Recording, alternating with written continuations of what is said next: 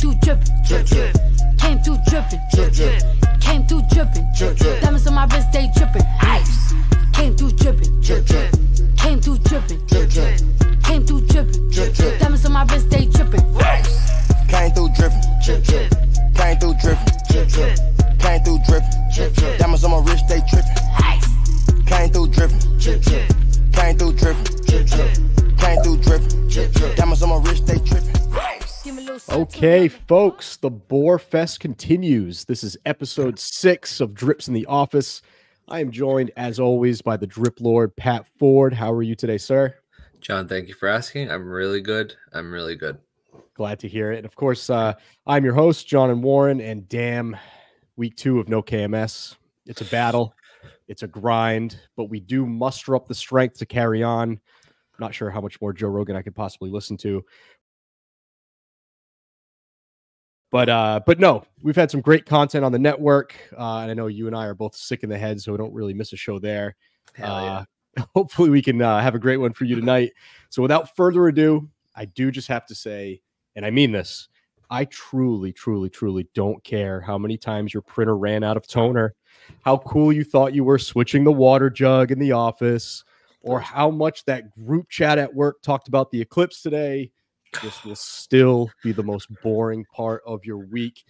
And Pat, I'd like to start off with a question. Believe it or not, I do, when you're on the show, you're talking, I'm listening. As boring as it may be, I listen, so I get questions.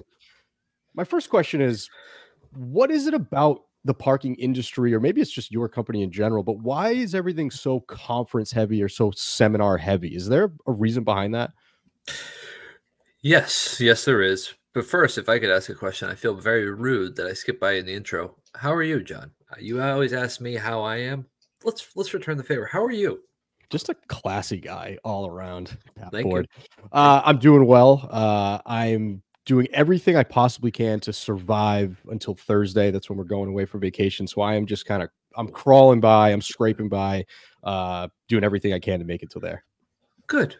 I'm glad. I hope you have a great vacation. That reminds me too. I want to touch on that solar eclipse at some point. We'll kick that down the road. But I have a thought as well. I'm going to go back to your initial question here. Why are the seminars and why are the conferences so important? On paper, they're not, because I've been to the EV conference. I've been to a couple leadership conferences. It's not necessarily about what you're getting out of the conference per se. It's about the networking. It's about the connections, and everyone who's there with you, they also have that same mindset. And sometimes the hardest part is just walking up to somebody and be like, "Hey, I'm Pat Ford. I'm blah, blah, blah, Ford, blah, blah, blah. Nice to meet you." You got to be a little more charismatic than that.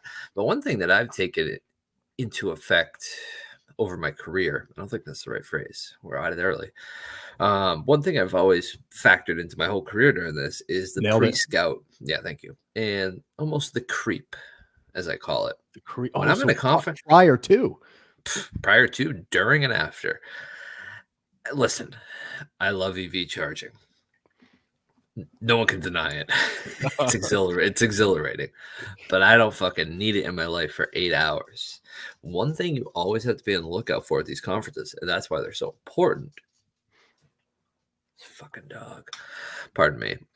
One thing about these conferences that's so important is surveying the individuals in the room. Always have to wear your glasses so you can see names and corporations on name tags. And one thing that I do is I always pay attention to people's level of attention. Now, what does that mean? Wow.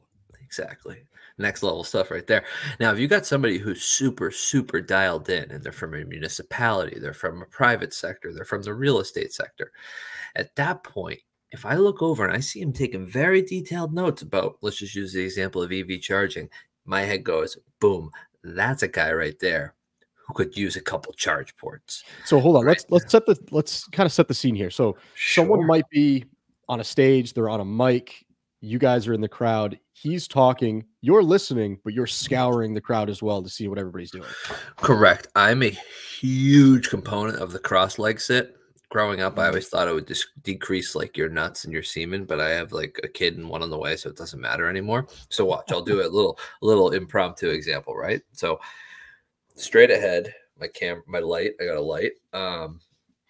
That's the speaker. Now, without being rude and detracting attention to the speaker, it's just a simple, I gotta stretch it out, turn across the light. But right there, I just wipe the entire right-hand side of the room. Scanned. Give it 15 minutes. Yeah, you gotta get one of those. Yep. Then you cross this way. At that point, I'm then zoning in on everybody in that room, even for a split second, to see their level of interest. If somebody's just dozing off or not really doing anything, kind of looking out into the clouds, I can even start a conversation with, geez, that's a lot of EV charging, huh? Or they're writing a lot of stuff down. I'll go up to them, shoot the hay, tell them how great I thought everything was. And generally from there, you'll get like, yeah, we're looking for it at X garage, or we're looking for it at X lot. Hey, I can help you with that. So conferences are more than meets the eye.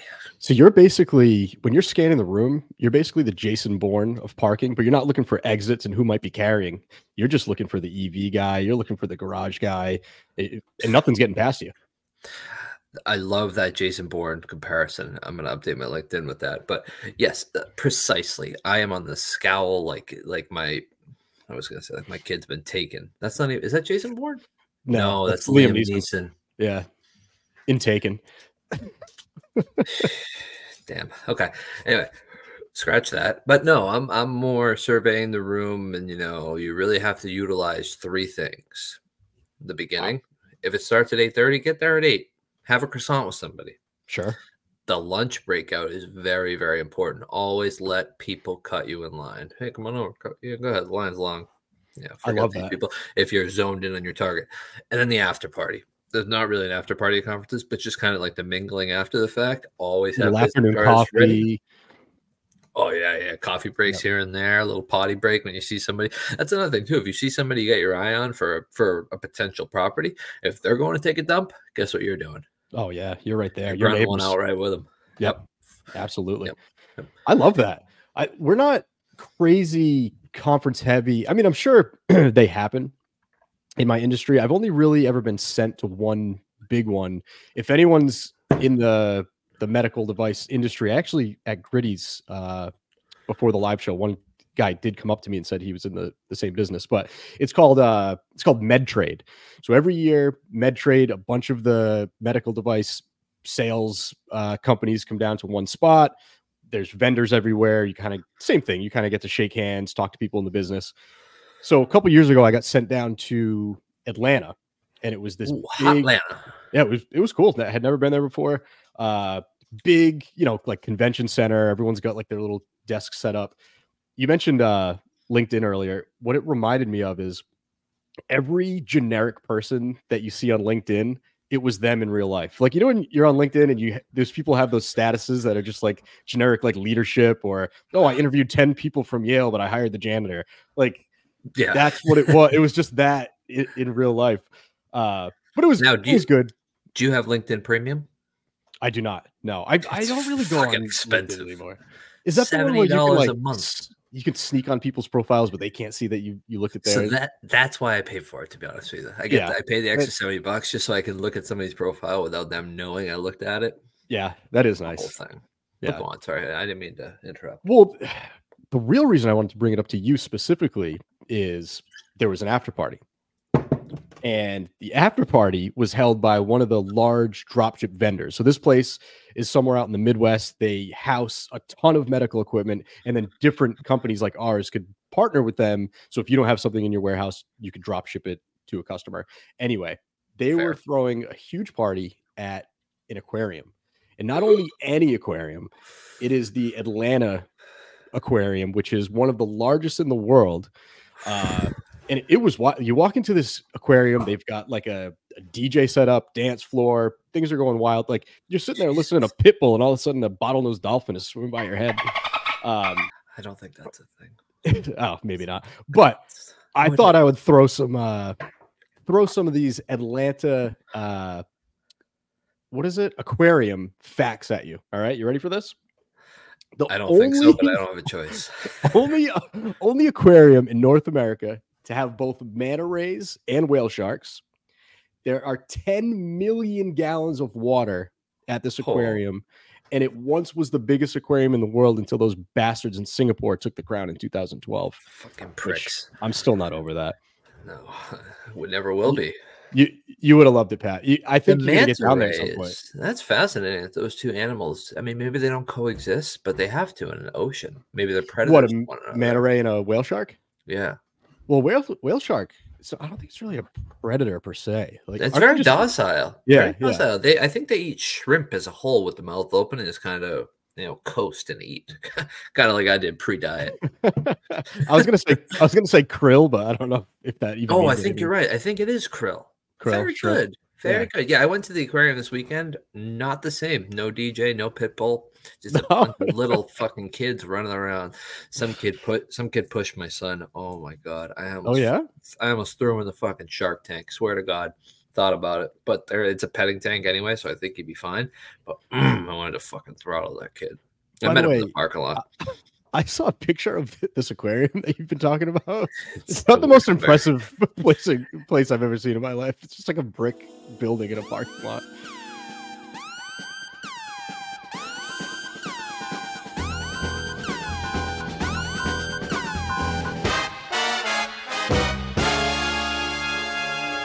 We'll cut that. It Speaking is of a your diet- warehouse. Let me go because you just insulted them. The fine folks at Biomes, no free ads. But if you want to throw up a logo, I'm fine with that because they've done me good. Biomes is a magical place with over 100 aquariums throughout the facility. And yes, it is a warehouse. And yes, I feel bad for some of the fish because the tanks are mighty small. But it's a magical place, and your children would love it. So don't judge. I'm just looking out for you because someone sent me a picture of it. Maybe it was a bad day, but I'm just worried they're gonna find you in the dumpster in the back someday, Pat. I don't know, man. Probably will. Pet the wrong fish, they just chuck me. You just touched on your diet. I got to compliment you. I'm jealous of your diet because I think every day I tell myself before I head into the office, I'm gonna wake up a little earlier, maybe do a home workout, maybe meal prep. It doesn't happen, and then when I'm at work, I say to myself, all right, when you get home, that's it. Hit the weights, maybe eat right, do some chicken, some salmon. That doesn't happen either. As a matter of fact, on the way home from work today, I stopped and picked up a pizza and some buffalo wings. I'm out of control, Pat. I need you to guide me in the right direction. So, a couple things. Listen, I'm no expert. I've been at this for carry the 6, about 2 weeks, right? Down 10 pounds. I mean, the numbers talk for themselves, so I appreciate you pointing that out. It's not just the lighting, is it? I've come to the conclusion that there's only one way I'm going to be able to do this. In my head, mentally, I'm on Ozempic, but I'm not. I got really sick on my birthday. Thank you, everybody who reached out, all 4 people. Really sick, 103 temperature, the whole kit and caboodle. It was a nightmare. But ever since then, I haven't really had an appetite. But I will tell you, I need to get better. So we'll get better together. It's very difficult to do. Luckily, I have Kendall Toole. Do you know who Kendall Toole is? I'm assuming this is a bike trainer situation. In the words of my friend Steve from Gloucester, oofy freaking maloofy. We are cooking all. We took a ride through Italy last night. Very nice. You can do scenic rides. But if you're on the road, what are you doing? If I'm on the road, yeah. Like, are you packing something, or are you just stopping off and getting a salad somewhere? Oh, you're just hitting the water, huh? PRC level. Sorry, I lost a jug. I threw it away by accident. So I got a Voss bottle. Not a big deal. No, I'm trying to eat as little as possible, and if I do eat, I'll just force salad down my gullet and just deal with it. But I still have that same vice. My life's full of stress. I got a kid in the way. I got a kid. I got a very high pace job. And I've told you, and we don't promote drug use on this show, but every once in a while, I like to pop a gummy in the evening and just kind of settle down a little bit. It helps. It helps my mental, as the kids say. But with that, get into those cupboards, man. I ate 3 Italian ices in like 12 minutes last night. Now they're only 100 calories, but I think but Justin says it's only calories that matter, but I think there's more to it. But yeah, I still have those. So if it wasn't for the dope, I'd probably be down 15 pounds. But listen, you got to live a little. You do. You do have to live a little. Pardon Oh, me. go ahead. Fluid. Exercise is the hardest thing, man. I haven't been able to get out of bed in 2 weeks. So I just kind of roll out. This morning, I fell getting out of bed. My foot gave out. Put too much pressure on it running yesterday. Well, dude, you just turned 31. Yeah, the big 3-1. Yeah, that'll happen. Dude. Your I'm feet almost start out of falling calendar. apart, I'm almost out of calendar days. It's really scary. But yeah, I fell out of bed and crawled, and then I have plantar fasciitis. I don't know if I've had it. If you, I've had it. It's absolutely terrible. I live with it. It's a real shame. I lost my foot brace that I use when I sleep, so I got to try to find that so I can counteract this. But listen, the exercise is the hardest thing. Get some Kendall Tool in your life. It's $44.95 a month, and you'll be riding that fucking bike all over the damn country. I'll tell you, she's a specimen. I got to do something. And now I think I said this to you maybe off air, but they're going to be putting me on the road a little bit more.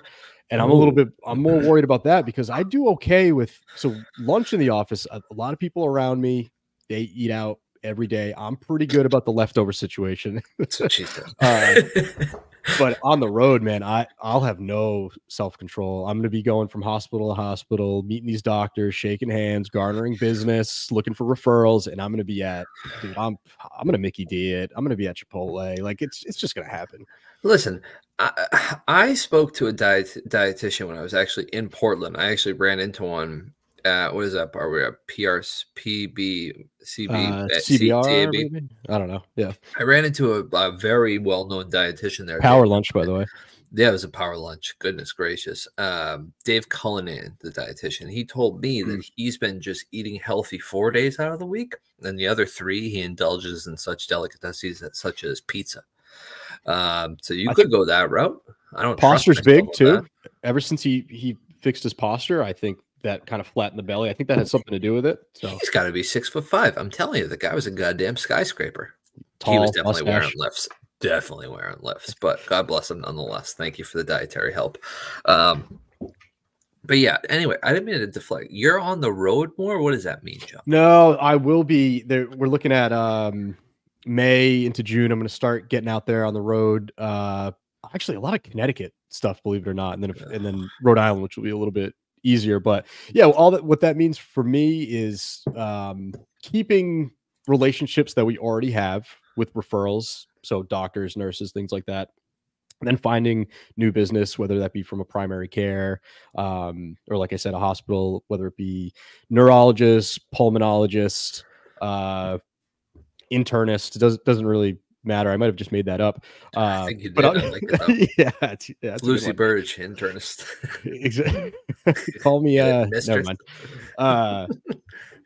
Yeah, so and I actually think there's going to be a little bit of an art to wearing different hats. Like when I'm on the road, I gotta be that personable, shaking hands. Where I'm in the office, it's more crunching the numbers, opening up my pivot tables. By the way, huge Excel community out there. Who would have thought in the Minifan world? Pardon me.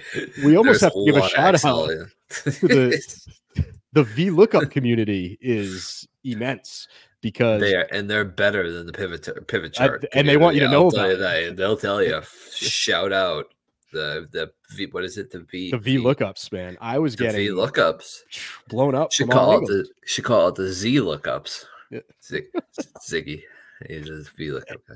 And I'm not even ready to bring because I don't know how to pronounce it. I guess since I brought it up, I'll try Sumif tables. Sumif tables. I'm more comfortable talking about VLOOKUPs. So I think it's Subaru.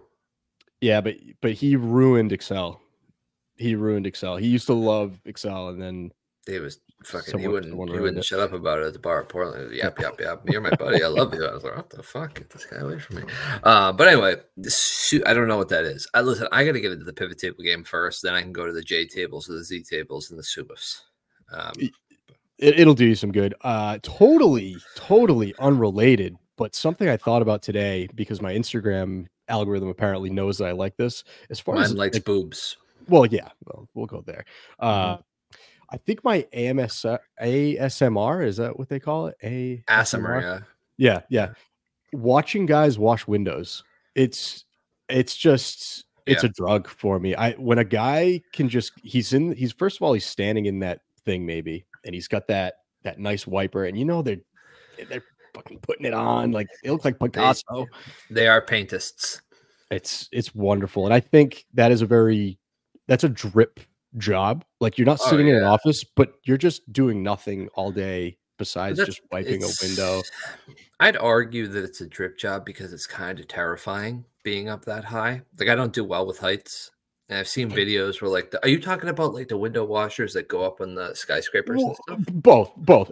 You could be standing on the ground. I just like the hand motion. I love when they'll put like the soap on it, and then in one flick of the wrist, they've touched every single. I'm gonna keep doing this, by the way.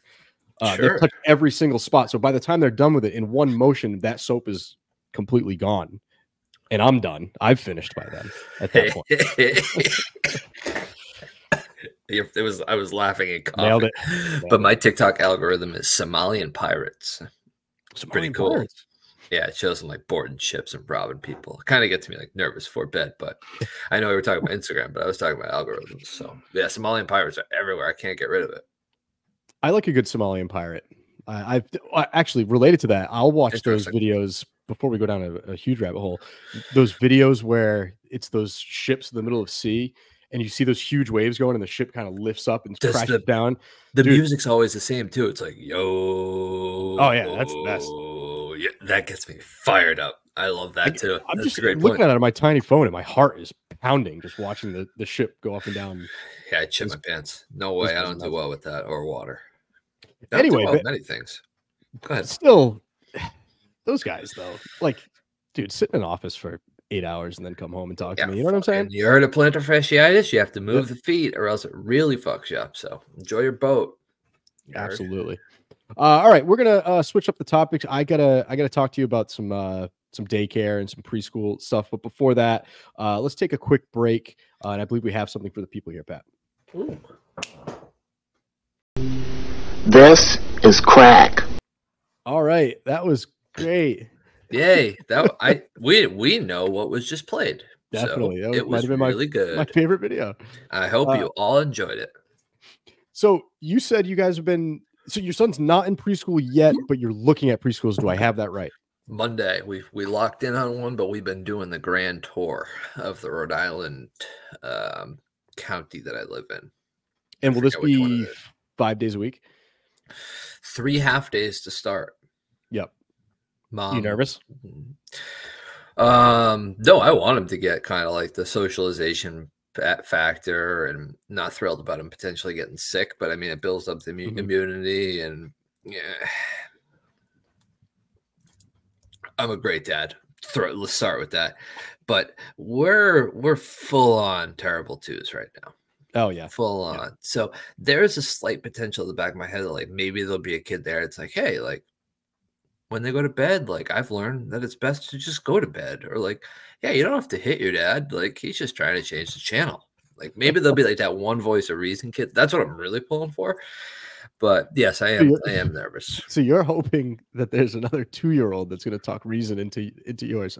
Listen, I think he's in a 2 to 3 class. I think he's in a 2 to 3. Right. But imagine how great that would be if some kids like everybody gather around, like respect your parents. Like snack time is not dinner. Like we don't need goldfish to go to bed. Just go to bed. And like comes home and say, hey, I'm changed. Like thanks for all your hard work, Dad. So we found a school that we're probably going to accept for him to go to. I liked it. Nice facility, clean, the whole gambit. But as far as the teachers are concerned, well, we're purple hair, dude, blue hair, like all over the place. And we're talking, he's going to come home, climate change this. Fucking humping Kamala Harris. Yeah. I'm worried about it. That's my only concern. I didn't necessarily say it's my wife, but we left her in the car and she's like, oh, what'd you think? In the back, I'm just like, blue hair, dude, blue hair. What am I going to do? Terrifying. Yeah, listen, we don't judge a book by its cover, but if it's a liberal book, we throw it in the trash and burn it. Am I right, fellas? No. Shut up, Montante. No, just kidding. Maybe she's normal. I doubt it. I have a college fund. I have a private school fund saved up for my son already, just in case one of those woke nerds is this like elementary school teacher. I'll pull him out of there fast so you could say Jackrabbit out of a hat. I don't know where that came from. The one thing is though that kids, I actually think I was trying to convince myself of this. kids naturally want to be defiant. So maybe if the teacher is liberal and woke, their natural reaction will be to do the opposite. Again, this is what I'm telling myself. We'll see. I don't know. Yeah, hope that'd be great. It'd be great, but there's probably a decent chance he's going to go to a rally or something. Oh, God. Yeah. I just keep sticking that baseball bat in his hands and hope for the best. Although he's probably just going to use it to smash a police station. Anyway. I don't know about you, but we're hitting the spring. Hold on. My son's preschool teacher seems great. She's blonde and all that good stuff. But yeah, she showed up on your Instagram algorithm yet? So great, OnlyFans teacher. So I took him out. It's so hard, as you know, to get things done that you want to do when you've got the kid. Especially, I've got two. You're gonna realize this anytime. It's hard enough with one. But I really wanted to get out in the yard and start doing a little bit of yard work now that we're getting into the spring. So I had to take him with me, which was cool. He's in the yard. He's got the rake. So I was shaking up the earth a little bit. You know what I mean? I was moving some dirt around. Hell yeah. I put some fertilizer down. No big deal. Crabgrass killer, early spring stuff. I'm just saying. And I know you're the son of a landscaper. What do you think? Yeah. What did you use? I don't remember. Okay. That's good. Spray radius is probably accurate compared to what it was supposed to be, but no, that's a great first step. Is critical for the summer. I have first step lined up for this weekend. I bought a couple bags from Lesco. My dad's got the license, so I get to go to the big boy stores, grab my own stuff. But yeah, I'm gonna get my kid into that early too. But fertilizer is a good move. You got dogs. Gotta be careful for the first 24 hours. I know. One year I did the it's like the dog safe stuff, but it doesn't do you get the poison. Yeah, especially then the poison is going to kill the shit, including the dog. But no, that's fantastic news. That's fantastic news. I'm going to plant a tree this year. I have a spot planted. I have a spot picked out where I'm going to dig a hole and plant a tree. So I'm really excited about that too. So I think it's going to be a good landscaping year. I really do. I'm going to dedicate some time to it. This is going to be skinny. It'll be nice to pop the top out there. Oh yeah, right around the hood neighborhood. We could maybe film your tree planting with your buff bod. I mean, I'd be into it. Give me down another 15 pounds. I might go back to Portland, jump on stage, and just rip the thing off again to prove a point. But we're not there yet. We still got to cut out the 3 Italian ices. Your answer here might be it's going to be big on how you answer this. I think. I assume you do mulch, right? Hell yeah. What color mulch? Great question. Don't say red. Are you red guy? No. Okay. All right. Okay. All right. Yeah. Light brown's good. Light brown or dark brown. Yeah. Depends on the part of the house. I usually do dark in the front, light in the back. Yeah. Makes a lot of sense. We're off the rails.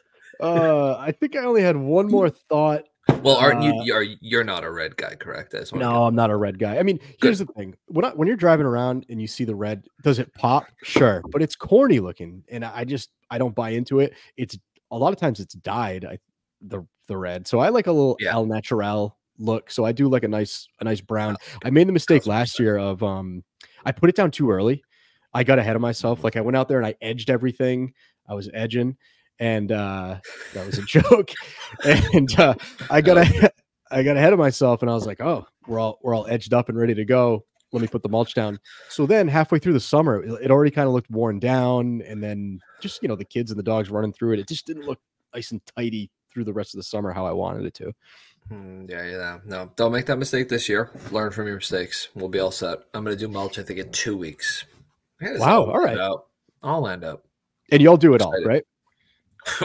Yes. Now, are you doing bags, or do you have someone come and drop off a couple yards? We'll drop off a couple yards in the driveway, dump it in there, blow dry the driveway, not blow dry, backpack blower, clean it up. We're all set. Blow right in the neighbor's yard. My neighbor is just a fucking. I hope she doesn't listen to the show. If she does, shout out Robin. But she doesn't know where the fucking my yard line is. So I bought string last year, right? Listen to this.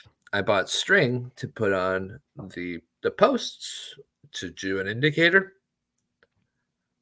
You kind of sound like an asshole. What? She ran it over. She ran over the string.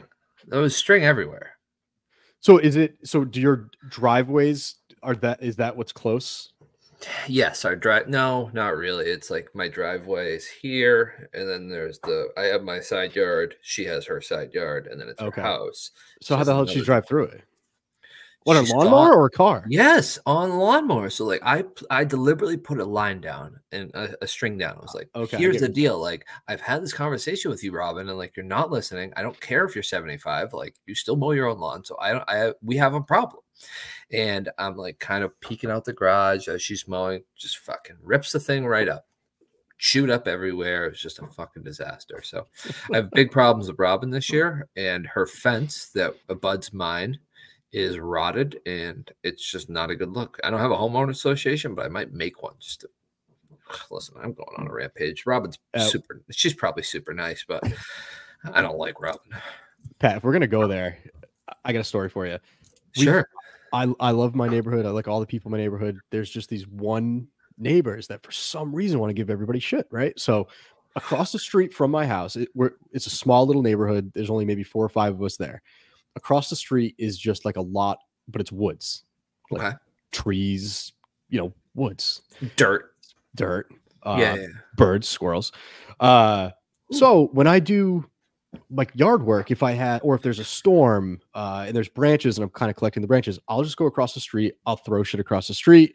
Every once in a while, when I'm cutting the grass, if I'm bagging the grass, if I don't feel like putting it in the bags, I'll go and throw it in the woods across the street. Now, mind 100%. you, I only do that because when I first moved in, I'd seen other neighbors doing that. So I was like, okay, it's open season over here. Plus, by the way, it's fucking woods. What's the big deal? She doesn't own this lot, or this couple doesn't own the lot, but apparently they have an issue with it. So much so that I was working right where I'm sitting right now in my little home office one day, and my wife's grandmother was upstairs with the kids. I heard a knock on the door, but I'm like, I'm working. She gets the door. I don't think much of it. Later, I go upstairs and she's like, hey, there was a police officer at the door. Shut up. He was looking for you. He gave me his card. He wants you to call him. So I contacted him. He's like, hey, have you been throwing stuff in the woods across the street? And I was like, no. Why? He's like, oh, well, someone lied. Oh, yeah, I did. And he goes, have you seen anybody else doing it? And I was like, no, I can't tell you that I have. And he's like, all right, well, I just want to let you know that if we throw stuff back there, it could cause a brush fire. So bad because I knew instantly. Dude, when you look back there, it's just piles of brush. Like without me throwing it there, like the brush is just naturally falling on the ground. That's how woods work, dickhead. Sorry, I respect the police. Dude, it's so passive aggressive though, because I know she called, and still she's walking the dog by, or like we're driving by. Hey, how's it going? How you doing? And I'm just like, you sent the police to my fucking house. She sounds like the worst.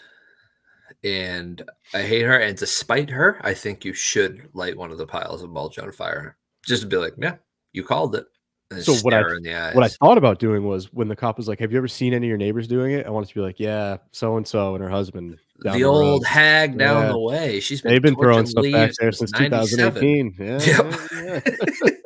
Exactly. But that reminds me, are you a wave to everyone in the neighborhood guy? Yeah. Oh, me too. 1,000%. Drives my wife nuts. Anybody's getting the 2 fingers. Mm-hmm. I can even tell that there's some neighbors that are sick of it. They're like, do we still have to wave to this guy? Like, I'm throwing this, and they're like, get a head nod every once in a while. But I wave to everybody. But Robin's on my right now. This is where Robin is. The people on my left hate my fucking guts, and I don't know why. I think I do. Wait, so do you have enemies on either side of you right now? Kinda. I don't think Robin hates me like I hate her, so I think it's like kind of one-sided. But this guy over here, whose name I won't say, and his wife's name I won't say, so rude. I always say hello. I always ask him how the kids are, all this stuff. I don't even get answers anymore. What I think happened tell me. was when I was boozing, me and my neighbor, we used to booze. Yep. And my neighbor across the street, he's one of my best friends.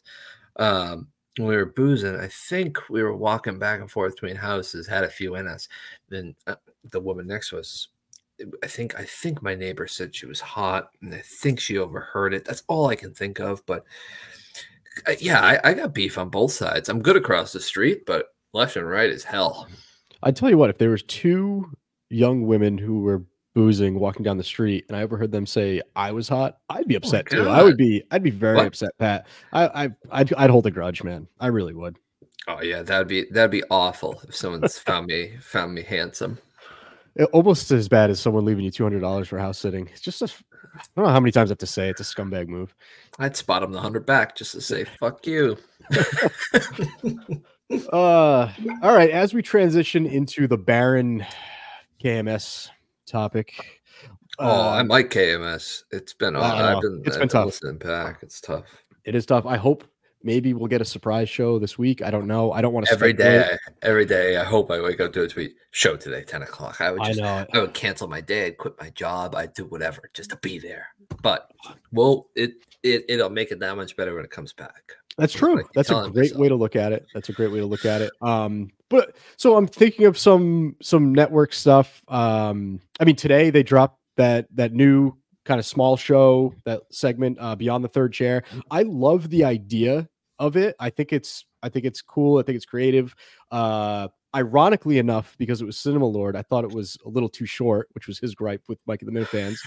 But no, I kind of like the idea, and I think they could have gone into detail a little bit more about the job, unless that really, like, what he showed is kind of it. And like he said, a monkey could do it. But like looking at the machines and like shaping the glasses, look, we're doing a drip show, so of course I find that interesting. Right up our alley. And honestly, one thing I found fascinating about that I did not know, Cinema Lords does not like Steve from Gloucester.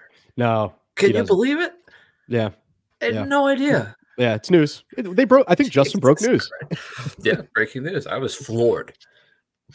But yeah, it was cool. Like I said, I don't mind when people, or especially like the show, like Justin Coleman, when they throw shit out there. Like if they have an idea, throw it out there. Like why not? You know, especially at a down week like this, it makes you wonder if, because this seems like kind of like a Justin project. Like, does Coleman have something up his sleeve? Or are they working on something together? It's a great question. Who knows?